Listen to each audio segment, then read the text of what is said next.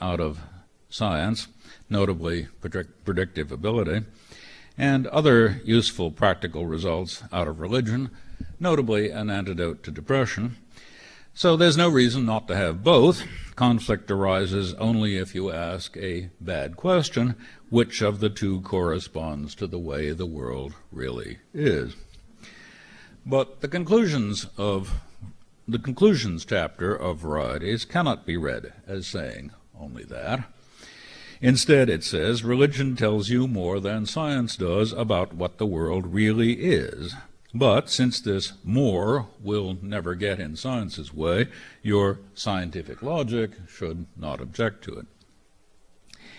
In what I've written about James in the past, I've emphasized the similarities between his and Nietzsche's debunking of the traditional idea that we have a duty to bring our views into something called correspondence with reality.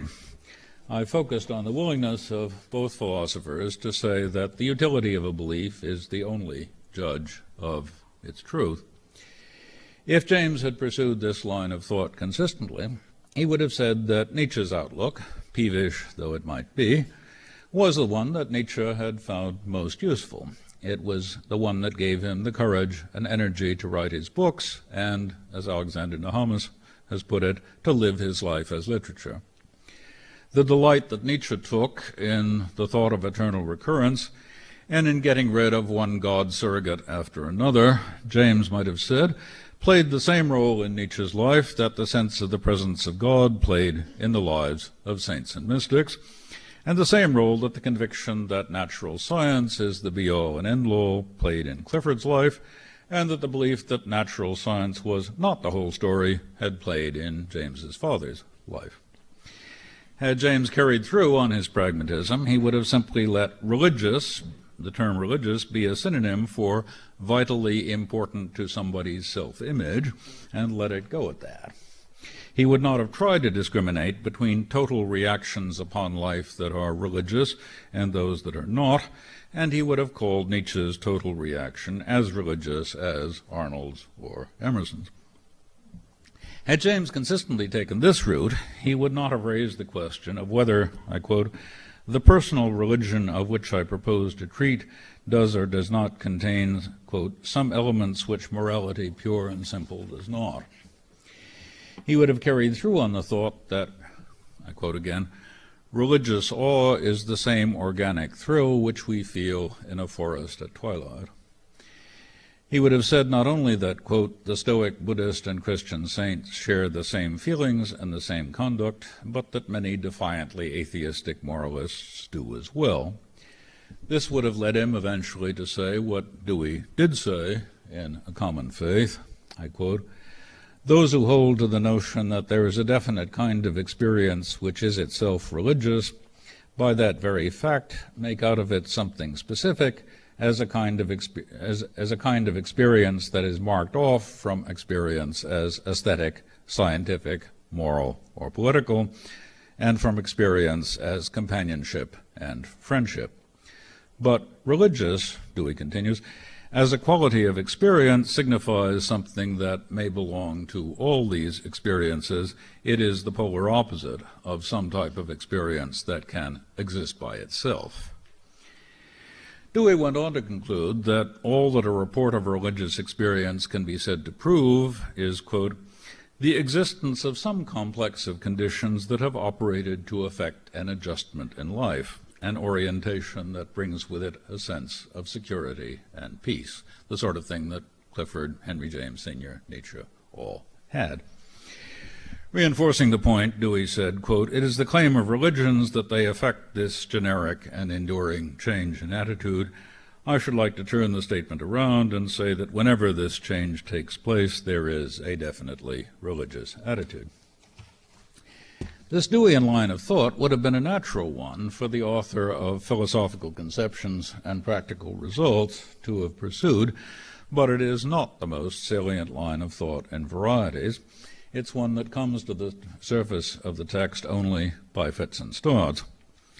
Consider, for example, James's italicized definition of religion in the second chapter of Varieties, quote, the feelings, acts, and experiences of individual men in their solitude, so far as they apprehend themselves to stand in relation to whatever they may consider the divine. That obviously can be taken in a very wide or any of a series of progressively narrower senses. James is sometimes inclined to anticipate Tillich by saying that anything counts as divine that is a symbol, that is somebody's symbol of ultimate concern. Such genial tolerance can, for example, be read into his assertion that, quote, the divine can mean no single quality, it must mean a group of qualities by being champions of which in alternation different men may all find worthy missions. But passages such as that one are contradicted by those in which he defines the religious life in such a way as to ensure that no committed naturalist can lead such a life. The pragmatic reduction of experiences to their effect on practice is prominent in the first chapter of Varieties, but by the time the last chapter is reached, it has been displaced. In the first chapter, Religion as Neurology, to which Jerry Brenner referred, James is concerned to brush aside the claim of what he calls medical materialism, that many religious experiences are symptoms of mental pathology. Quote, when we think certain states of mind superior to others, James asks, is it ever because of what we know concerning their organic antecedents? No.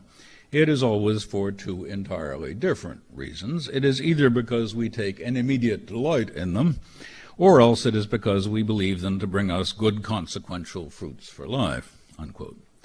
Had he stuck to that line of thought, he would have said that it hardly matters whether the sense of a wider self from which saving experiences come is caused by a chance surplus of serotonin, or, as the last chapter of the book holds, by an immaterial entity that is itself the remote cause of the serotonin surplus.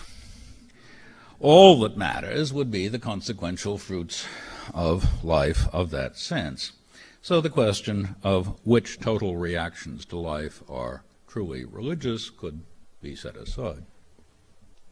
The purely pragmatic view, the one characteristic of the early chapters of Varieties, would urge that only short-term or long-term happiness matters when judging the worth either of a short-term experience or of a long-term outlook.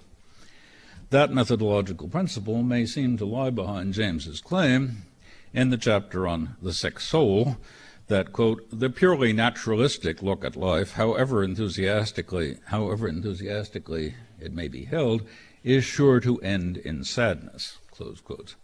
But of course that assertion amounts to the very dubious empirical claim that naturalists like Clifford are incapable of the lasting happiness achieved by, say, Wesley or Emerson.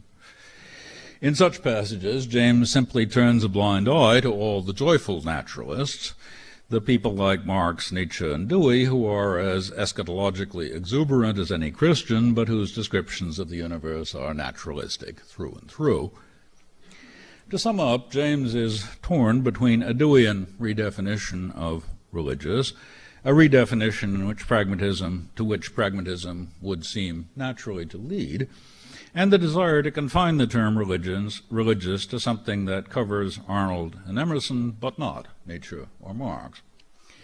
He's also torn between saying that we should adopt Arnold's and Emerson's quasi-theism because naturalism leads to despair, and saying that we should do so on the basis of experience, on the basis of empirical evidence.